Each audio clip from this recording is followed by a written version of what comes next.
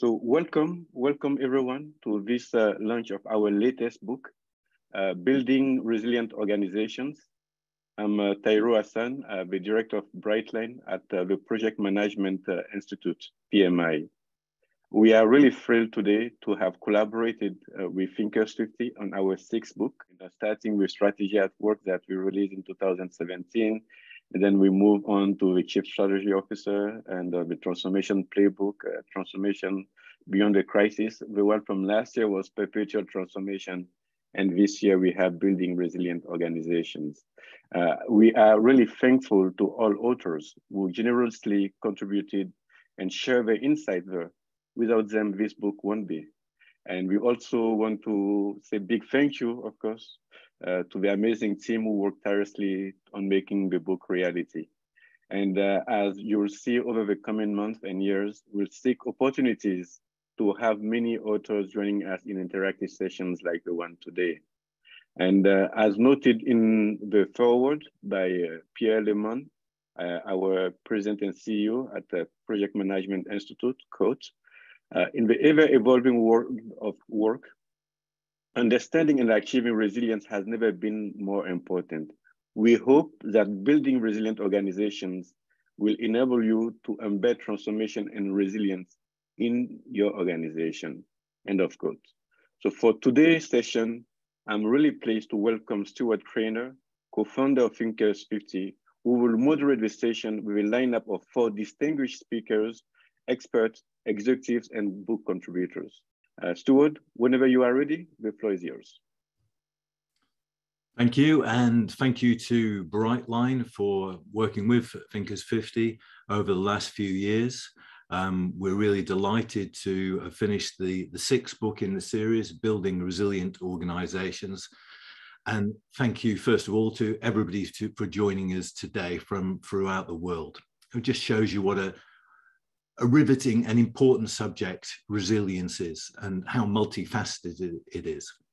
I think that will be really brought to the fore today in our discussion because we have 4 of the contributors to the book, and there are 21 contributors to the book. So thank you to all of those. And I see some of them have joined this session as well.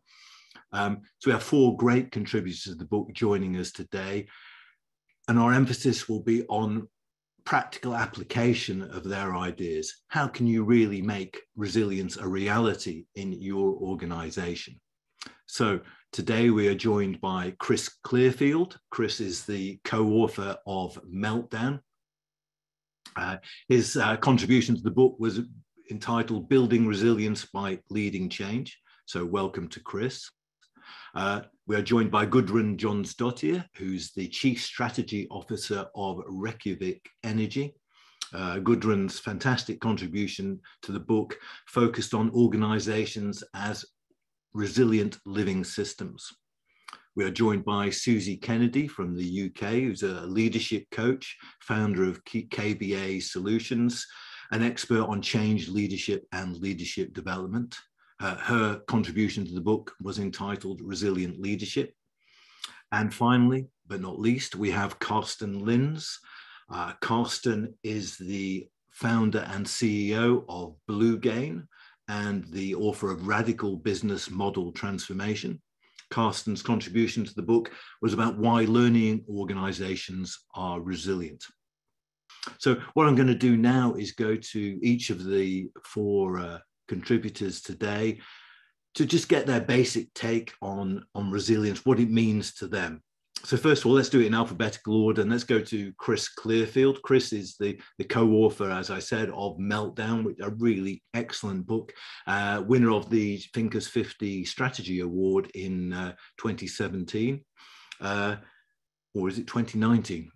I think it was 2019. I think it was Sorry, Chris, I have lost track of time. There's a brilliant quote at the start of your contribution to the book. You say, resiliency is the ability to change course in response to pressure and potential catastrophe. It's not a single strategy, but a shift in attitude and capabilities. It requires a willingness to change even in the face of great success. I mean, it seems you're saying it's multifaceted, but it's actually working against human nature. And human nature is not to do, when you're successful, not to do a great deal more. Right. And I think when you're successful, it's to recognize that whatever you're doing right now contributes to your success. So whatever strategy you're doing right now has worked to get you to this moment in time. And so I think for me, there's kind of two implications of that. I mean, one is that paradoxically, we get to start change by actually appreciating, even if we want to go in a new direction, appreciating so deeply just what is now and the value that provides for us, because it's, gotten us to where we are. But then the flip side of that, of course, is that, even though we've survived to this moment, that's not a guarantee that as conditions change, as crises happen, as the world changes, it's not a guarantee that we're well set up for the next step and the next moment. And so to me, that's where, resilience as a spectrum of things that comes into play, with really change at the center of it, as you said. There's a line you use, you talk about moving from solving technical problems to solving socio-technical problems. Can you unpack that for me? Yeah. So, I think a lot of leaders that I work with, and I tend to work with people in more technical discipline, finance, engineering, even safety, law. So these are folks that have a deep technical expertise in their field. But then as you get promoted in your leadership journey, the problems you have to solve, they're no longer technical problems. I mean, they might have a technical element of them or a technical component of them, but really they are problems that are kind of, people, process, and technology. And so if you're in a situation where you would like to lead, create a meaningful change in your organization or even in your team, changing to doing things in a different way that is supportive of the new environment that you're in, you really have to start by letting go of some of those tools of expertise and problem solving in order to be able to actually have the impact and to influence stakeholders beyond the kind of, the narrow sphere of what you ultimately control, which, your ability to control people can get compliance, but that sort of decays very quickly in space and time. So you've really got to learn to lead people on a journey and think of yourself more as a guide than as somebody who's providing solutions. You talk about creating possibilities rather than imposing answers. Yes, because the problems that are left are all complex problems, right? And this is kind of where we start Meltdown with. But the problems that are left are complex problems. They're not problems that have easy answers. And so if you show up with your kind of, your hammer and your answer tool belt, then you're just going to keep reproducing the same conditions that lead to whatever challenge you're facing now. And so I think that, the age of the kind of monolithic solution where leaders at the top of an organization come up with a plan, come up with a strategy and push it out, I think those days are really, they're numbered, if not over. And so I think the opportunity again is to think, okay, well, what do we want to try so we can go out and try things at a scale that's appropriate, knowing that we're going to fail, but knowing that our goal is really to learn something and to use that learning as, information to inform the next step in our journey. In your article in the book, you mention the British poet John Keats, the Romantic poet, and his notion of negative capability. Yeah. Can you tell me how John Keats' negative capability applies to the 21st century organization? Right. It's not an obvious connection, is it? But it's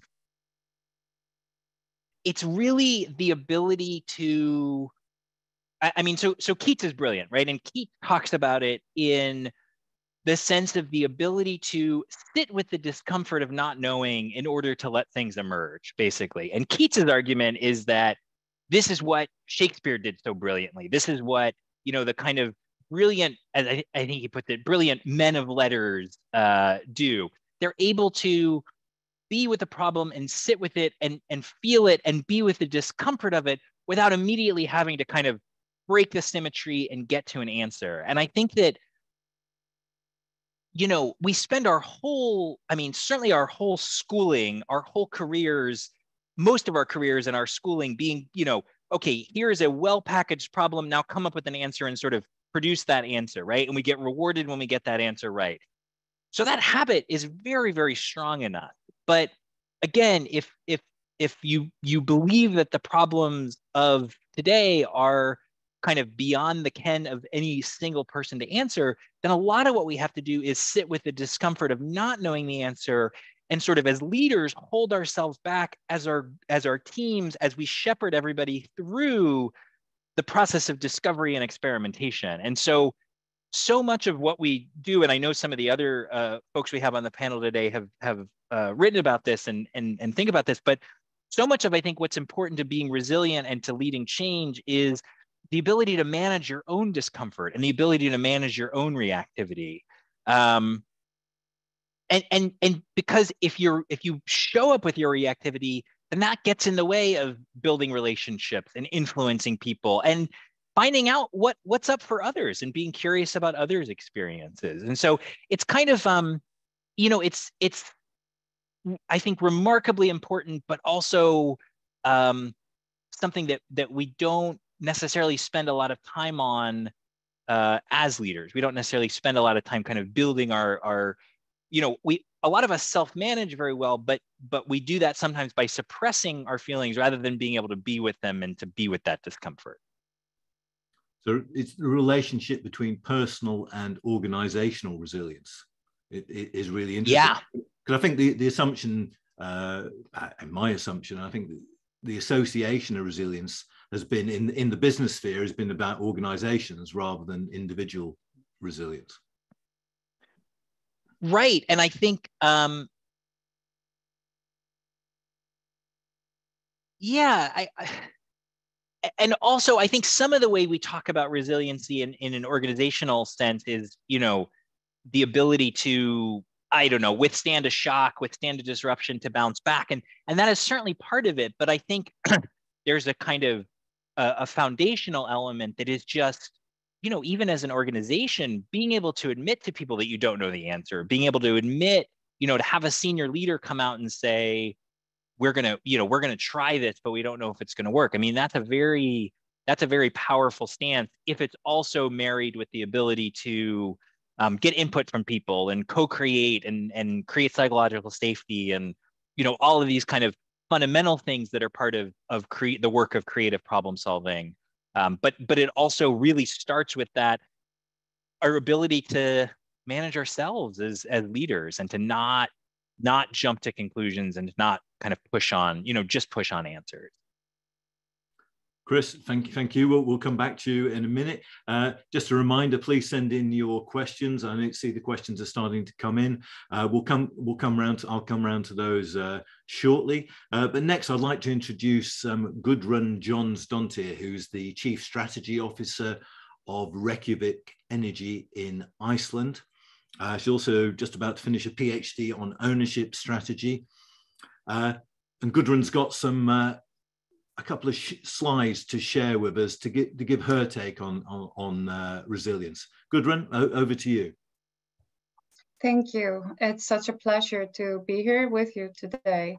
Like you mentioned, I am a Chief Strategy Officer at Reykjavik Energy, and I'm also chairwoman for Veitur Utilities, which is the largest utility company in Iceland. And with my experience, it comes that I have strong opinions on how a clear vision and a strategy can create resilience.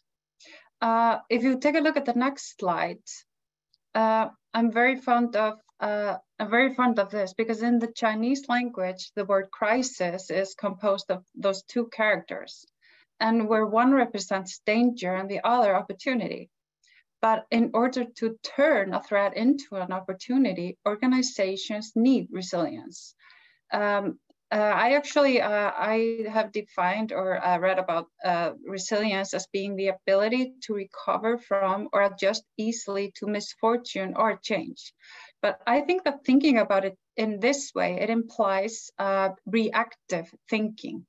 And it is my belief that organizations must put focus on constantly adapting through resilience and being proactive. So that means to constantly challenge the equilibrium. Because no challenges, that means stagnation, and it can contribute to the decline of innovative ideas.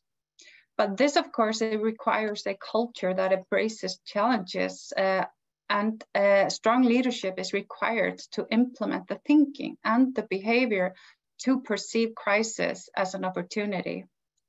And if we take a look at the next slide, it's just a beautiful picture that we have from Reykjavik Energy. So the focus at Reykjavik Energy, it has been on applying governance to support the strategy execution management.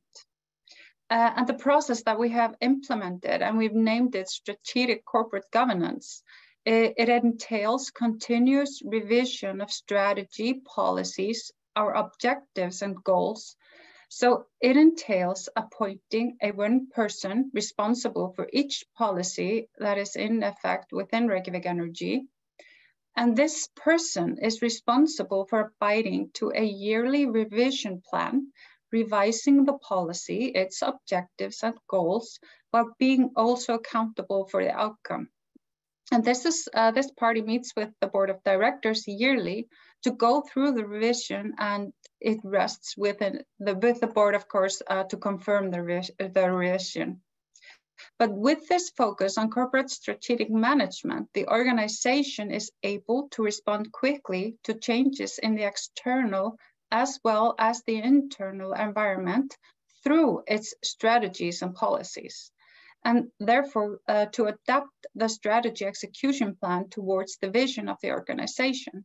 And this has made Reykjavik Energy adaptable and flexible, so responding quickly to change and challenges. And this has indeed contributed to the resilience of the company. Thank you.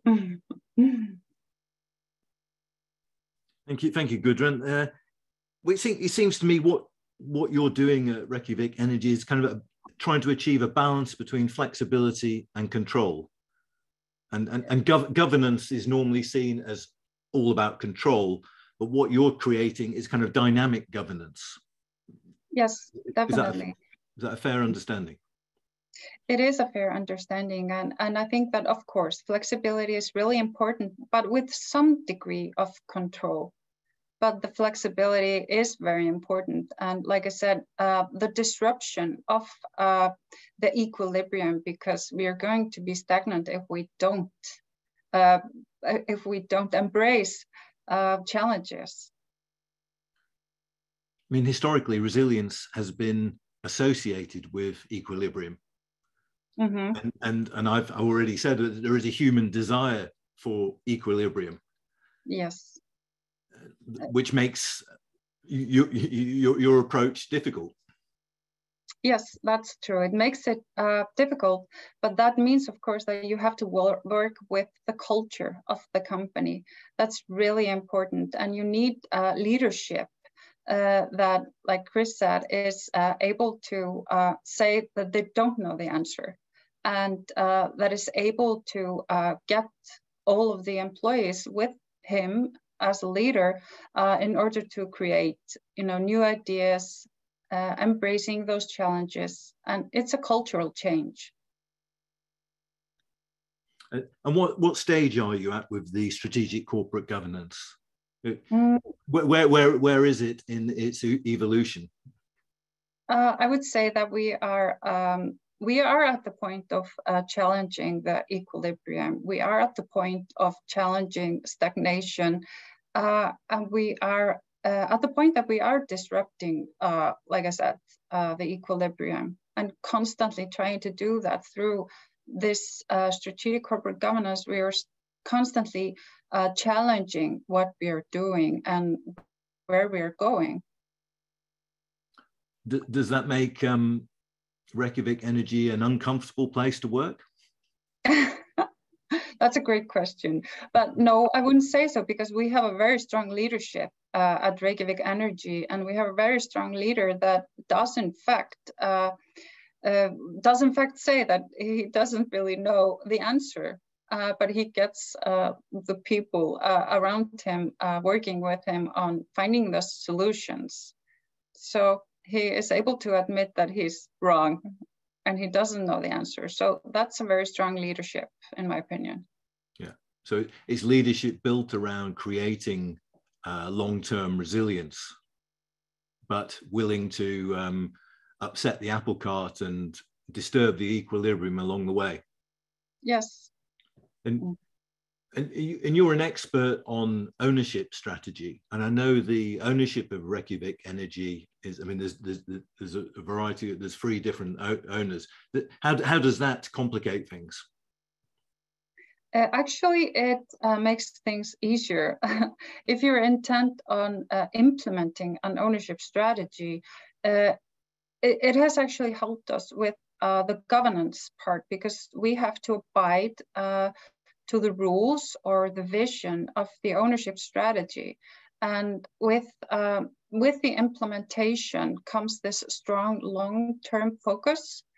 But with the processes that accompany the implementation of the ownership strategy, the process of constantly challenging all of those strategies, but always within the long-term vision and the corporate governance that comes from the ownership strategy.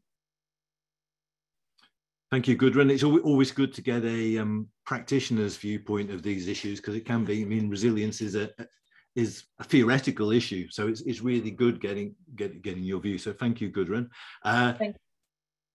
Our next contributor is Susie Kennedy. Susie's a leadership coach, founder of KBA Solutions, expert on change leadership and leadership development, and her contribution to the book is about resilient leadership. Well, welcome, Susie. So resilience, I mean, you argue that resilience is a strength that leaders can develop.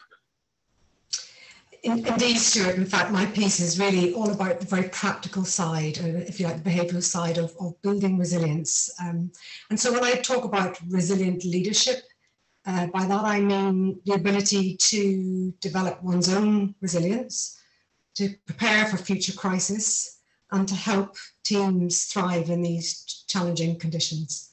And so our approach in terms of putting together the piece was to draw on the research which we've been conducting for the whole of the COVID period in UK local government senior managers to establish how they had dealt with the crisis, and also to take lessons from professional backcountry ski guide and author Rob Coppolillo on how in leading in high uncertain, high consequence environments, how they build resilience for crisis.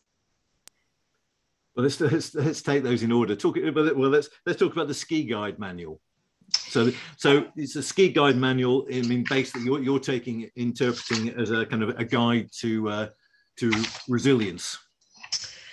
Well, actually, what was very interesting, it all happened kind of by mistake, falling over the ski guide manual. But what amazed me was when I looked at the early chapters, the actual reason why I was interested in this was because Rob Coppolillo had quoted Amy Edmondson and the importance of psychological safety among teams, Kahneman for decision making. So there was a real connection, if you like, between our world in business and this guy that takes people up mountains and skis them down the other side.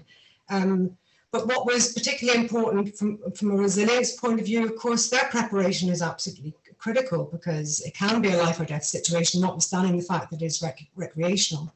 But they have a particular risk management framework that they use for preparation. And it was really when I read through the preparation and the thought processes, I thought, well, this is exactly what our own leaders will be doing and should be doing in preparation for the next crisis in order to build that resilience. Yeah, I thought it's worth quoting what the advice was. So it was stay fit and healthy, track the season's conditions, practice rescue, learn about avalanches, become an expert navigator, investigate route options, find compatible partners, and get your gear ready. And I quite like get your gear ready as advice to all organisations. Well, actually, but very interesting. What he goes on to say a little bit later on is that you know, we often spend more time selecting our new pair of skis than we do focusing on the skill that we need to be able to keep ourselves alive. And, you know, it's a more interesting thing to do. So I thought those lessons were particularly important. I mean, there are a number of little gems there as well. He tells a story about one of the guides, a guy called Tom Murphy, who says, by way of building psychological safety within the group, they have this kind of rule, which is everyone has a voice, everyone has a veto, which means basically if somebody at the back calls it when they're halfway up a mountain, they have to actually agree that they all go down. So that allows people, that very simple rule allows the shy person at the back that doesn't think they can ski terribly well to actually say, I'm really uncomfortable. So I like that very simple explanation of how they're doing little things to build psychological safety in a you know, an uncertain, dangerous environment. And you quote Peter, there's a Peter Drucker quote in your piece about a person can perform only from strength. And the emphasis of your work is about developing those personal strengths to create organizational strength. Yeah, absolutely. You know, so I suggest the starting point in building resilient leadership is to effectively do a little audit of, you know, what is my resilient strength? How well do I cope with crisis? And I kind of went to Jared Diamond for some advice on this. In his latest book, Upheaval, How Nations Cope with Crisis and Change, he describes 12 factors which crisis therapists, according to crisis therapists, make it more or less likely that a person will deal with and be successful in coping with crisis. Now he goes on to talk about how nations cope against those 12 factors, but they're relevant for all leaders. For example, Diamond says that of one of the factors, experience of previous personal crisis. If a person has coped successfully with a previous crisis, they will have greater confidence to cope with the next one. And that's exactly what we found in our research in local government too. So you know, there's a neat kind of 12 factors that we could use as leaders to look at that and think, well, you know, how well am I coping on that front? How flexible am I personally? Have I done a kind of proper, honest self-appraisal of where I'm at as far as coping with crisis? And it goes on. So I think that's particularly important as a starting point in the journey. So it's a question of capturing those experiences within the organizational culture to build resilience. Yeah, and you know, I think within the organizational culture, then there's issues of psychological safety, of course, which can make it easier or more difficult to be able to build that resilience. But there's other practical things that can happen, I think, like you know, creating a flexible and adaptable workforce. Thinking, well, how can we more easily redeploy people? Are we recruiting people in for individual skills when actually we should be recruiting for a learning mindset? And are we building the skills of, you know, curiosity and creativity, and just tapping into what Chris was talking about a little earlier on about being uncomfortable with discomfort? You know, for me, that's the increasing curiosity bandwidth, especially on deprivation sensitivity, so we can feel, you know, appreciate that we need to feel uncomfortable. So I think the greater the psychological safety in the organization, you know, then we have a greater chance as well of being able to create flexibility and adaptability. Thank you, Susie. Your mention of learning leads me perfectly on to our final guest this afternoon, who is Carsten Linz. Carsten's contribution to the book was why learning organizations are resilient. So Carsten puts learning center stage in the creation of resilience. Carsten, welcome. And let me pick out some important things that I kind of saw in your article. First one was treating resilience as a means rather than an outcome. Can you explain what you mean by that? Yeah, thanks, Stuart. Thanks for giving me the opportunity to contribute to the book, first of all, and now sharing a bit of the thoughts behind, you know, the contribution. I mean, let's put ourselves into the shoes of a leader. So we see a world of nested crisis. If you look at the economic uncertainty index, which is constantly above 300. So we live in a world where the severity, the frequency of changes, and the persistence of these abnormal or crisis situations is steadily increasing. So this leads us, of course, to the topic of resilience. But what does that now mean for a leader? Many leaders we're working with, Susie is working with me, it's now I have to work on resilience, right? That's a natural, now I have to work on resilience. I have to do something with resilience. But then easily we can misinterpret that and mean, resilience is a mean, but resilience is the outcome. It's a bit like agility, that I'm very much into leveraging digital technology for the sake of driving business or social impact at scale. And agility has the same connotation. Agility is an outcome, but you can only reach it over a certain period of time, along a journey, when you basically by relatively rigid principles. And this leads to agility. It's counterintuitive. And the same holds true for resilience we were talking today about. The question is, what are the means to drive that?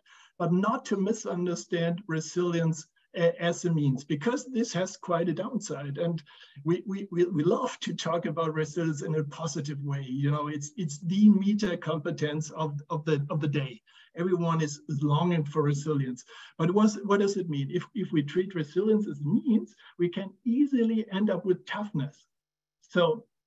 And that has two downsides, From an individual perspective, it means like we're much too tolerant for adversity. So we're staying too long in a toxic environment as an employee, for example, with a boss that you don't want to have, or for an organization. We're stretching organization beyond what is really feasible, what is really doable. We're burning out organizations. So once again, if you treat resilience as the mean, you run into substantial risk of reducing both leadership but also organizational effectiveness. And this is why I would strongly argue that resilience must be an outcome, to be regarded as an outcome, that we can reach after a certain period of time, after going through a journey.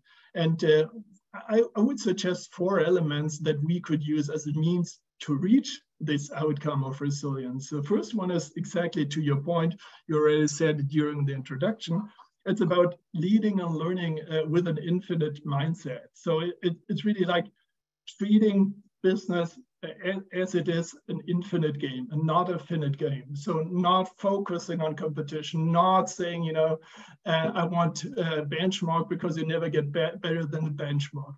If you overly focus on your competition, you defocus innovation for your customers. I think Jeff Bezos said that wonderfully all the day. So, but if we treat it, think in the long term, think business treated as it is, it's an infinite game. It's not a finite game. The idea is to stay in the game. Then we have a very good mental model to as a lever one, to drive resilience forward. The second one, I think it's think in terms of strategic options. So during my PhD thesis, I really looked into the concept of real options. So kind of building flexibility, strategic options by hedging a portfolio of strategic options, so real options. And the good thing is there is an asymmetry. On the one hand side, you basically can create profits, but at the same time, you're also basically reducing the losses. But as you don't have to execute these flexibility options, you have an asymmetry. So you're ending up in a better shape if you're basically hedging your portfolio right. Nevertheless, you should not have too many of these flexibility options because they mean organizational slack, so to speak, because otherwise you're running out of resources sooner or later. So there's also a trick to hedge not too many of these strategic option bets. Then we looked very much along the lines of our book, Radical Business Model Transformation, into the option of transforming into more resilient business models. And a clear outcome of our research is if the more you move into what we call inclusive business models, be it platform business models, orchestrating digital ecosystem, be it solution or outcome-based business model, they add up and they pay towards the goal of building resilience. And last but not least, We feel like if we want to basically drive our organization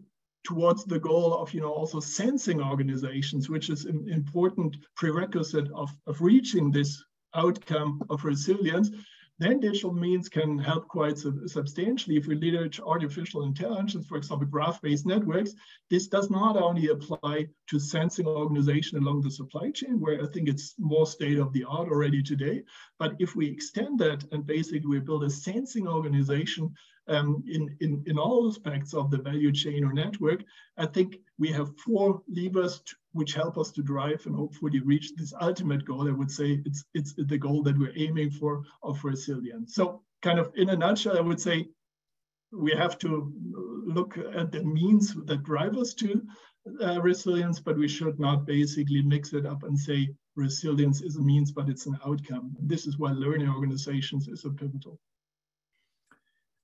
At a practical level, Carsten, when you go into organizations and talk to them, what are the things you advise them to start doing to build their resilience? What can organizations start doing at a very practical level to build their resilience?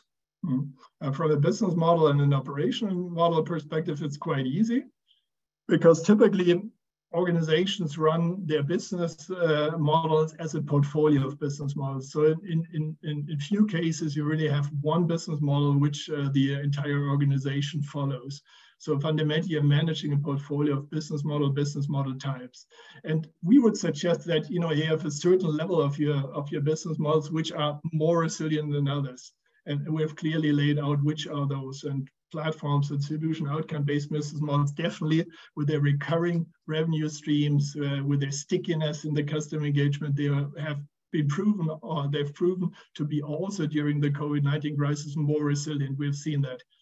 So shifting your business model strategically, your business model portfolio, strategically towards more these inclusive business models definitely pays towards the goal of reaching more resilience in your organization. In the operations models, that's interesting. I mean, we all apply already today what is really good for resilience. I mean, in a crisis mode, I mean, we do everything perfectly. We say, we have a small team, they're well networked in the organization, they're executive leaders, they can make decisions. We do everything right. Unfortunately, this is not feasible in the long term. It's not doable because you overcommit for a crisis situation, but it's not a sustainable approach. But if you now bring in digital technologies and basically have sensing with the help of AI, sensing operating models, you can basically take the idea of such a crisis model with a small central team and basically embed it and make it an integral part of your operating model of the organization. So these are 2 examples of what you could do specifically. Thanks, Carsten. So please send in your questions for our 4 experts we have gathered together today. We've got a question from Ferdinando. How can we measure resilience in an organization? Chris, would you like to have a go with that? Is it a good idea to measure resilience? Can you measure resilience? I don't know, is my question. No, that's my answer. My answer is I don't know. There's certainly narrow places where, like I think of my background in finance, right? I mean, there was a movement after the financial crisis to make less bad assumptions about how bank balance sheet and assets would respond to shocks and do a better job of kind of modeling that. And so that's sort of a way of maybe modeling resilience, but that's also just such a narrow slice of things. When we wrote Meltdown, Andras Tilchik, who's my co-author, and we really decided very explicitly not to take a kind of quantitative measurement-based approach, because part of the nature of complexity is that the whole point of it is that it's in the details and that you can never know all the details. And so part of me wonders if resilience is the same thing here. I mean, to build off what Carsten said a moment ago, I mean, in a sense, the organization's results, what it's doing every day over the long term, I mean, that's the ultimate measure of resiliency in some sense. But I don't know if that's satisfying for Ferdinando, because it's kind of, I just elaborated on, I don't know. Yeah, but I think that's the difficulty with resilience, isn't it? That you want to know that you're 7 out of 10 on some resilience quotient, and therefore you're reassured about the future.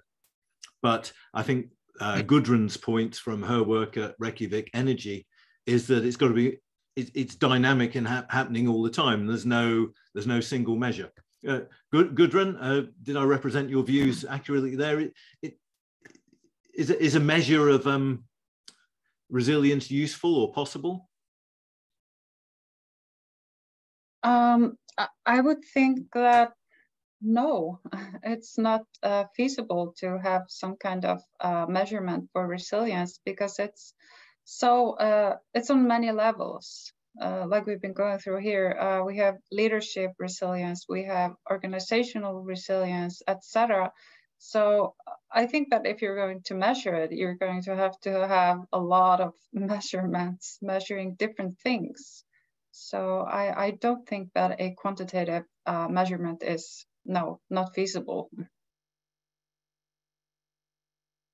Segan has made a point.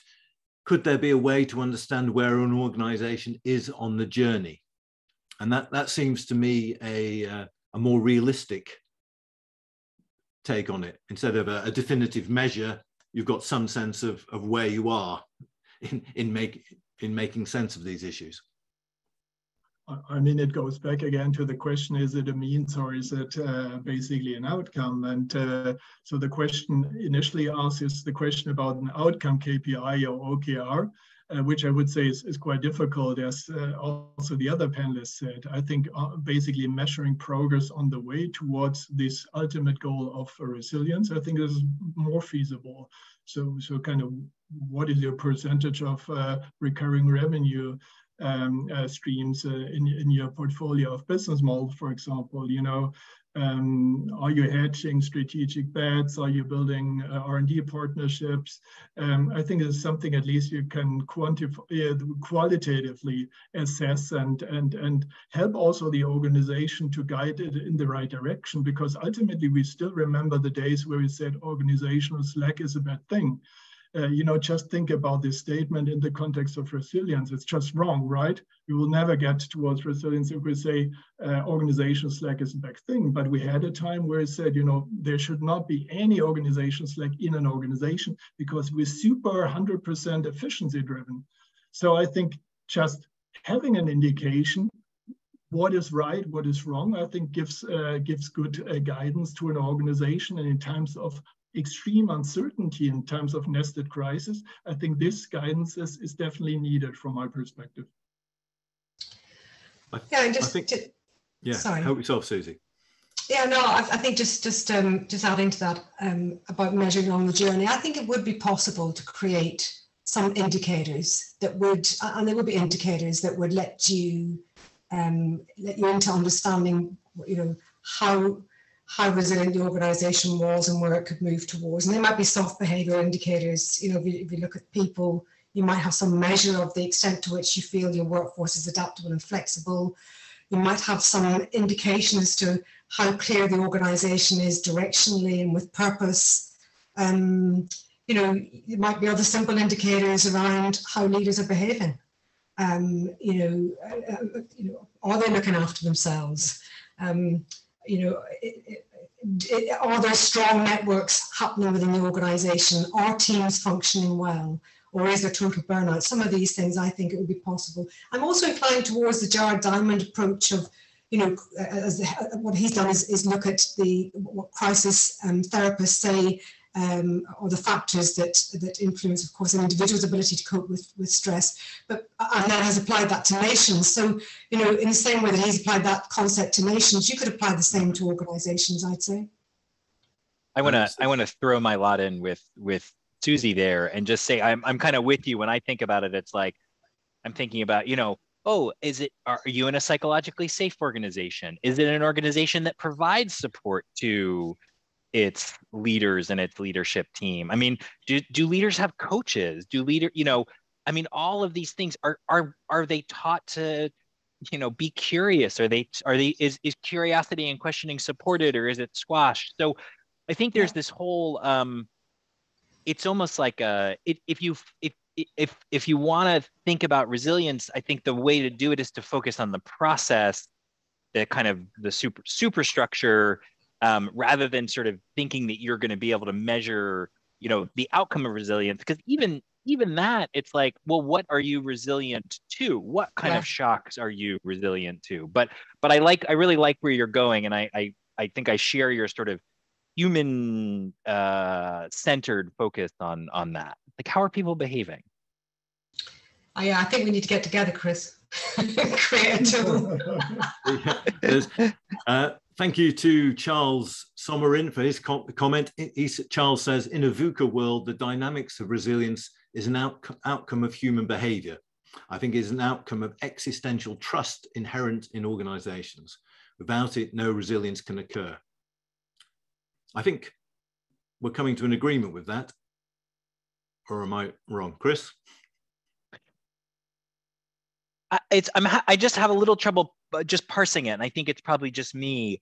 I guess I'm not quite sure what the existential trust bit means, but I think the idea that there are certainly kind of human behavioral prerequisites to building a resilient, adaptable system is part of things. Yes, Segun says maybe we need a resilience maturity guide or model, something that's not overly prescriptive. Gudrun, that sounds a little bit like what you're trying to achieve. Yes, it sounds like that this question is actually related to the book chapter that I wrote. And I do think that trust, I agree, I don't exactly understand the existential trust, or is it just the level of trust within the organization that exists at that point in time? But I think, yes, the resilience is an outcome of human behavior. And like Susie was talking about, you need, yes, strong leadership, but are you working with the employees? Are you working with the leaders? Do they have some mentors? Do they have someone coaching them, etc.? So yes, and yes, trust is very important, but it's never inherent in organizations. Trust is not, it's not a constant. And it's also, we are unable to measure trust. Yeah, yeah. And the constancy thing is an interesting element. I think it goes back to what Susie said, something about capturing people's experience and knowledge, because people leave organizations. And so how does that impact the resilience integral to an organization? There's a comment from somebody in the Q&A box. What could be some of the possible leading and lagging indicators related to organizational resilience? Carsten, I think you've kind of talked about that to some extent. Yeah, before that, if I may, I can, because my brain is ticking, so with the trust thing, I'm struggling with that a bit, to be honest. Potentially I'm the only one, because, I mean, for me, if you have psychological safety, you have a very good foundation to build a resilient organization, also learning organization, which the point I tried to make earlier, trust, and especially existential trust, for me sometimes has this connotation of being, a family. We all trust each other. We're all together in this, and so on. This sometimes stands in the way of really having contradictory views and viewpoints, and this is definitely negative for building a resilient organization. An organization that is resilient basically is really good in dealing with the contradiction. It's just the opposite. So when the existential, especially underlining the existential trust, stands in the way of dealing with contradictions, then I would not agree. So this is just kind of food for thought for, now you asked about kind of leading and lagging indicators. Now I have the easy question, right? I mean, I tried working on that, or I tried elaborating a bit on that. I mean, I would always say, on the personal level, I think what Susie said, I would fully subscribe. I think we can extend on that a bit in more dimensions. On the organizational level, I think it's slightly different. From my perspective, it's very much going into the dimension of, making sure the organization is learning. That has something to do with this failure culture things and not focusing on the failure. So it's really not failing fast, failing forward. What we always thought is really about learning fast. So the winning organizations are learning fast as a core and meta competence, and how to basically bake that into OKRs or KPIs, leading and lagging indicators. I leave that to others. Same with the business models, where I started elaborating a bit on the portions of the revenue coming from recurring revenue streams, for example. I think that might be even a leading indicator, not only a lagging one. I think we have to think that through more thoroughly, but I would assume potentially it's a good opportunity for the next book. I don't know. That might be something to further elaborate on, because the collective wisdom of this group, I think, should be able to bake something together. Hadja makes a point. Should we focus on organizational culture to assure organizational resilience? And I think we're in agreement with that, aren't we? Susie? Oh, you're on mute, Susie. Most popular words in the last 2 years, right? Yeah. Wait, you double clicked. You're back on mute. Sorry, Chris. I'll say this quickly in case I mute myself again. Stuart, I was looking at the Q&A from Sagan as you were just talking. Can you repeat the question again?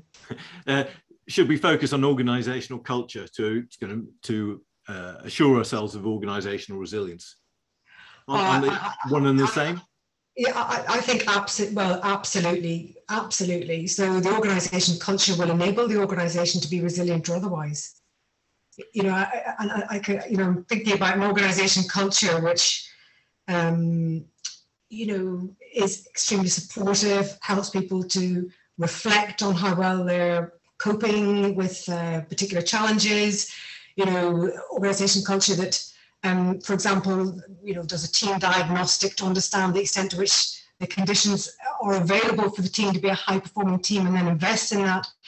All of those things will certainly make, back to the kind of measures thing, that's going to make an organization more resilient, versus the organization which, has people working from 8 in the morning till 3 and 4 in the morning. Sometimes I have a daughter in investment banking, and you do wonder, how much resilience is there if people are working in that way. So culture and resilience, I think culture drives the resilience, and probably some vice versa.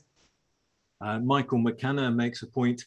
Isn't resiliency boiled down to the organization's ability to continuously monitor and assess PESL and other internal factors which will trigger changes to the defined strategy and key objectives? Too often organizations don't treat changes or trends as impactful to the current outcomes. This is the canceling organization.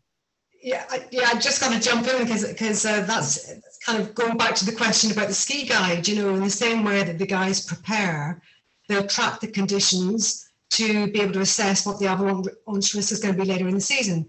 And in the same way, certainly one of my recommendations is that people should be doing their PESL scenario analysis, just knowing what's coming up at them. But I think it's not just doing it, it's the way they do it. If you do it with all stakeholders and with diverse thinking styles, you're going to be in a much better place to plan and prepare for what's coming at you. So I agree very much. Thank you with that. Yeah. But I want to add something to that, because I think that, and I think about this a lot in my work, like leaders, and I'm aware of the time, Stuart, so I'll keep this short.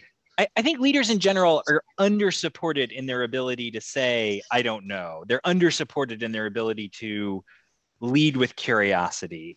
And I think there's a there's a real need for that. There's a real need for organizations to embrace the not knowing is fascinating, right? There's a real need for organizations to embrace that and to support their leaders in being able to embrace that kind of all up and down the line. We're running out of time, so it'd be good to get a final word from you all about what people really need to understand about the resilience. What do people misunderstand? What do they really need to know in just in a few lines? Carsten? Yeah, treat resilience as an outcome, not as a means. And I think along the lines of what we just discussed, it's really along the lines of the idea of Haeckel in the 80s, but now the digital capabilities are in place to achieve that, build an organization which is sensing, responding, adapting. And then I think we're on a good journey towards a more resilient organization. Gudrun, what do people need to understand about resilience, do you think? I think it's a little bit like we have mentioned before. I think it's the culture, and that includes leadership. So I think that should be a strong focus. And Susie, final word? Yeah, building on that, I think individuals should remember that they can strengthen their own resilience as a starting point. And Chris, you get the final word. You can quote from Keats if you want. What should people take away about resilience? Well, I guess I'd like to say that I think if you want to start in a place, curiosity is a great place to start. And it's one of my favorite parts of my work, which is, teaching leaders and working with leaders to support them as they shift from this answers mindset to a curiosity mindset. Chris, thank you very much. Thank you, Gudrun. Thank you, Susie. Thank you, Carsten. Really appreciate you joining us today. The four contributors are all contributors to the new book from Brightline and Thinkers50 called Building Resilient Organizations. It doesn't provide every single answer you need to know about resilience, but it provides a kind of smorgasbord of inspiration, practice, and great ideas to start you thinking about resilience. Thank you, everyone, for joining us today.